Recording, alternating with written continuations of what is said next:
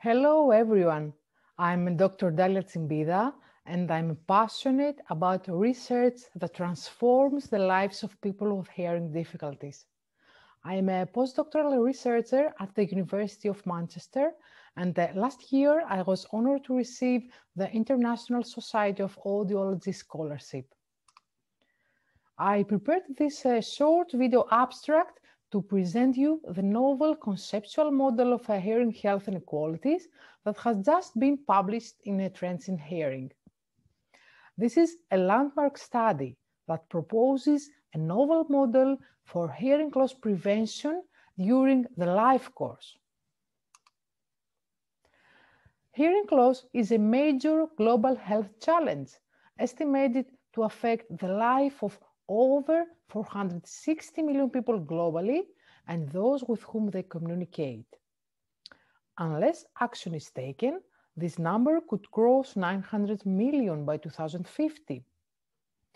In this study, I and my colleagues propose a novel theoretical framework supporting the argument that a substantial proportion of hearing loss in older adulthood is preventable by tackling the socioeconomic inequalities in hearing health. Hearing health inequalities is an emerging research area, and I and my colleagues recently proposed a definition saying that hearing health inequalities are the avoidable differences in people's hearing health across different social and population groups. The mechanisms by which these inequalities are generated remain unclear so far. This is because the relationship between hearing health and socioeconomic resources is complicated because each one affects the other. We reviewed the literature and a total of 53 studies were selected to thematically summarize the existing evidence using critical interpretive synthesis methodology. We examined the mechanisms and explained the relationship between socioeconomic inequalities and hearing health in a life course perspective through a conceptual model.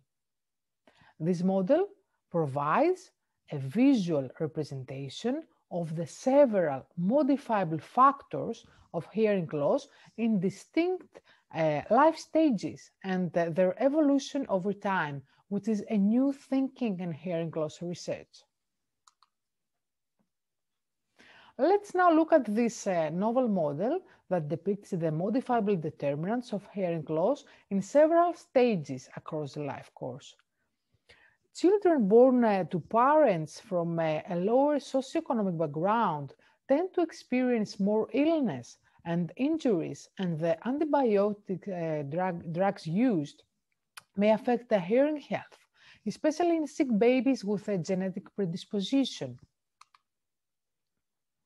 In turn, consequences of hearing loss in children can include impairment in language skills and lower educational achievement compared to children with normal hearing. The lower educational status is also related to the lower health literacy, which is a common issue among people of a lower socioeconomic position. That can explain why individuals of a lower socioeconomic position adopt an unhealthy lifestyle with higher levels of smoking and alcohol consumption, higher body mass index, and lower levels of physical activity, which are all risk factors for hearing loss.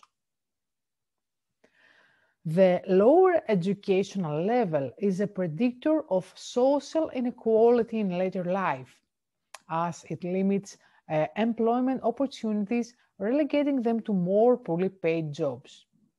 Furthermore, low-level manual jobs are those with a higher level of occupational noise, which is a risk factor for hearing loss.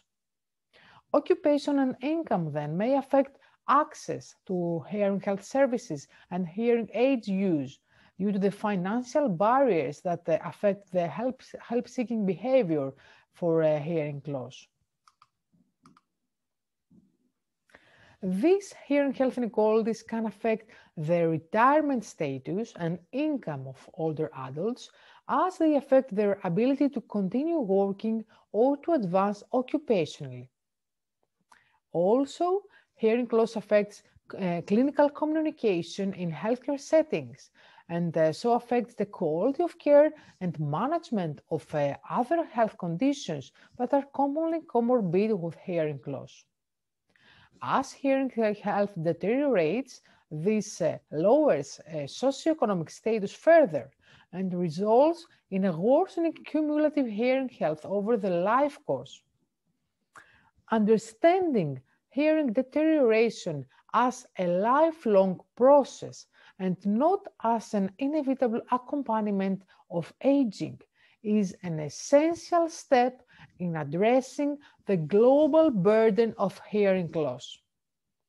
The life course approach in hearing health can lead to the development of appropriate interventions and public health strategies that can have significant health policy and practice implications. The hearing health inequalities model aspires to be used as a novel tool for the prevention, identification, and management of hearing health inequalities, and for policy formulation aimed at hearing loss risk reduction.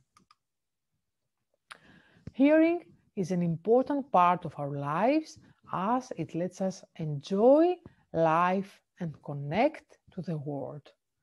The vision is to have a world in which no person experiences hearing loss due to preventable causes, and those with unavoidable hearing loss can achieve their full potential through appropriate interventions, education, and empowerment. Thank you very much. Please feel free to contact me to discuss further or explore any opportunities for collaboration.